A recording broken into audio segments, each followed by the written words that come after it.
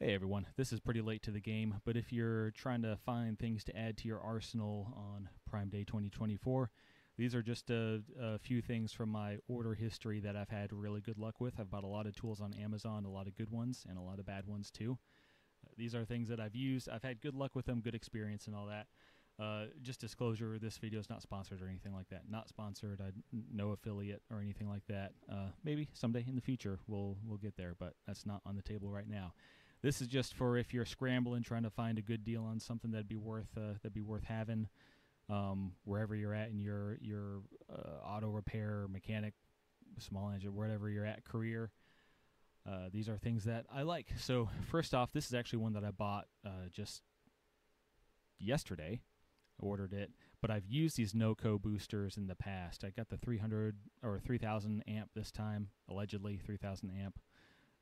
These are, in my experience, these are just the gold standard of these little portable, compact jump starters, and I've always liked them when I've used them, and I'm ready to get one now. I think their whole line is on sale for Prime Day, so you can have a look, figure out what size you want, but this is the one that I got this time.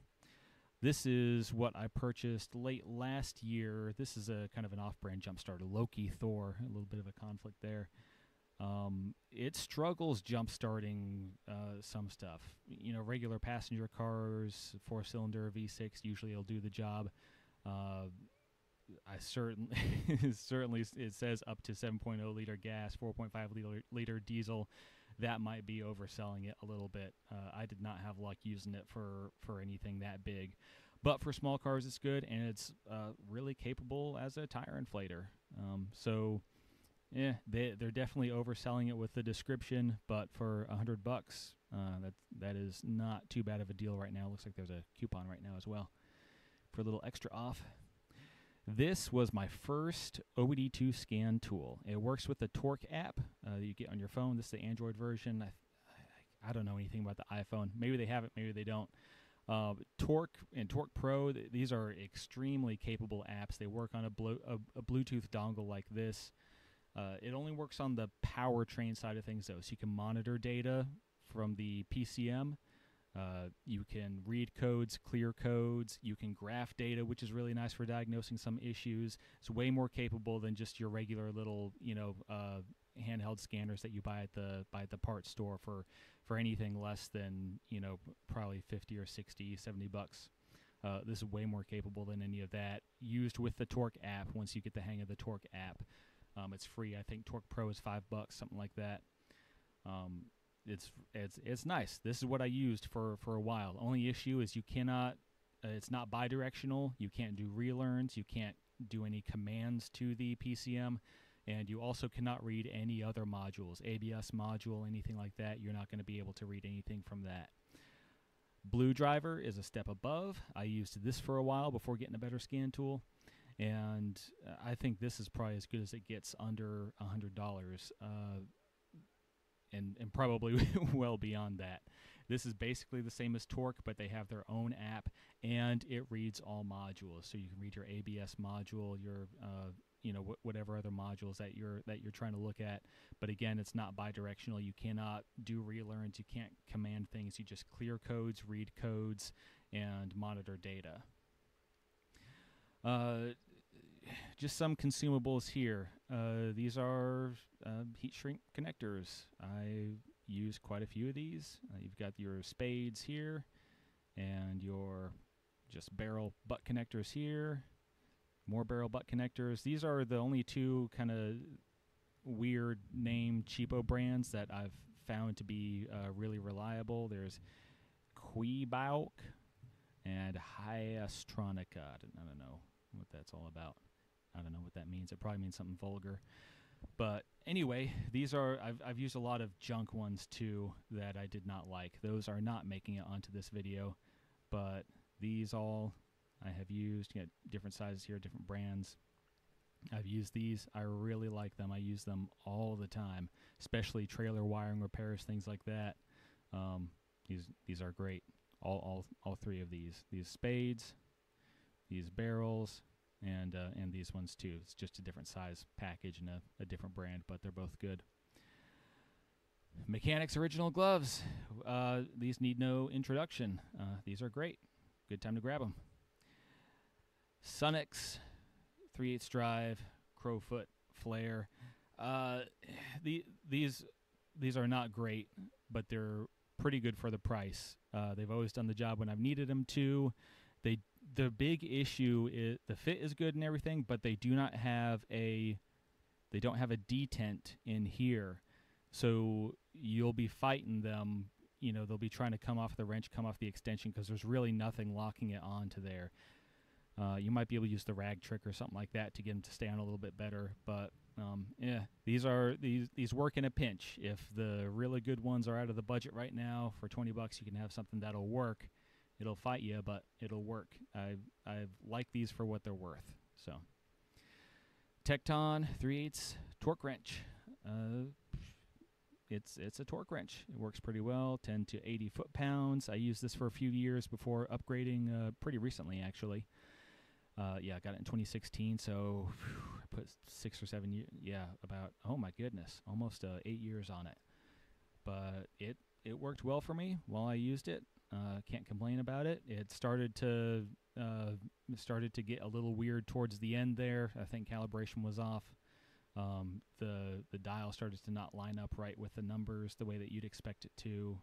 But shoot, for the price, if you're a little early in your career and money is not just falling out of the sky, then it's a pretty good deal. I like Tekton generally as a brand. I've always heard good stuff about their customer service and everything, so I like that one. This is a low profile Cheapo scissor jack. I don't put these under a car. What I use these for is they can be used for kind of spreading suspension parts in some cases. And then what I use them for most of the time really is lifting the beds of pickup trucks in order to change out the fuel pump. These are really good for that. The build quality is I would not put 1.5 tons on top of this, and I would certainly not get under a vehicle that's supported by it. But for the kind of stuff where you just need to push on something or to hold something that's just a little too much to do it by hand, but not to the point where you want to get out like a serious jack or a bottle jack or something like that, these are pretty nice. They fit into pretty tight spaces, and they do the job. These are pretty good for headlight restorations. These are just sanding discs. These are not as good as the 3M, but if you don't do headlight restorations that often and you just want to have a handful of these on hand, these work. I've used them, and I like them pretty well. And got a few different grits here. What is it? 800, 1,000, 2,000, 3,000, 5,000. Yeah, that does the job. $16 for a whole bunch of them is not a bad deal at all. These lights, I've broken a few of these. You see it says purchased 3 times. They're more durable than a lot of the cheapo flashlights that I've used, but not as durable as the pro grade stuff. The reason I buy these is because it's both a flashlight, a really bright flashlight, and a blacklight as well. So if I'm looking at a refrigerant leak or something like that, I'm hunting for UV dye. My UV flashlight is already in my pocket, and that's really convenient. I've got more careful with them as far as not breaking them. This last one has lasted, I reordered just today. I can't remember how long ago I ordered before, but I've had it for a while. So yeah, build quality, not terrific, but features are great. Functionality is really great. And the price is extremely great. So I'm happy with those for what they are. These headlamps, I like these a lot. There's I got the more expensive version first, and it just ended up, the strap wearing out and everything all the same as anything else would. Battery got swollen, so I just got the cheapo ones this time, a 3-pack for cheap. Bought them before. None of them are wore out yet, but I'm going to wear these things out. I know they're cheapo. They're working well right now, but I'm sure I'm going to wear them out. So I reordered again just today, just to keep them on hand for whenever I do wear out my current set of 3. And yeah, these are nice. I like them. I'm sure they're not. I don't expect them to hold up quite as well as the name brand one that I had before, but so far they're doing really well, and you cannot beat it for the price. All right, this little oddball thing. If you're ever trying to figure out the size of a nut or bolt that you need to get, this thing is great to have. People always ask you, "What's that necklace for?" What is that? This is it's a thread gauge, female and male. So inside of the within that hex portion, you'll have the side to thread a bolt into. Of course, this is a side for a nut. And I use it. You don't use it every day, but when you need it, man, it's nice to have, especially those borderline things where you're not sure if it's the metric size or the almost equivalent SAE size. It's just really nice to have something that you can be sure and, not fooling with trying to use different tools to measure thread pitch and stuff like that. I like this. It's really nice. I use it. LED test light.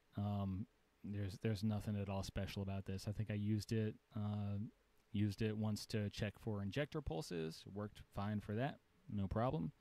$8 for a LED test light. The thing about the LED is it won't load test anything, so you don't really know how much. It's not a good indicator of how much current you have going through a circuit, because it takes almost nothing to pop that LED on. But the other thing is that it's instant, so it's good for short pulse things like fuel injector pulses, things like that, ignition coil pulses. So that can be useful versus a regular. If you're a test light guy, this can be useful to have versus a regular test light for quick pulse circuits like that. And then this guy. This is for if you're ever having to do these kind of crimps, which a lot of us don't have to, but man, when you have to do them, trying to do that with anything other than the proper tool sucks. This is good to have if you do any kind of automotive electrical, if you're going to be repinning connectors instead of just putting pigtails on at any point. I use this. I really like it. It works well. It works much better. I've got a crimper that has a set of dies for different kind of connectors, different kind of crimps, and it works well for things like these Heatshrink connectors and all that. But I did not have luck with that for these little bitty things like this. No luck at all. The crimps I got were just not very good and secure. This thing, I've only had to use it a couple times, but it works great. I like it a lot. Again, that's just a off-brand, but this is one that's actually really well made. I like it. So that is it for now. Those are my Amazon purchases that I can vouch for and that are on sale with Prime Day right now. So anyway, got a few hours left, but good luck to y'all. Have a good one.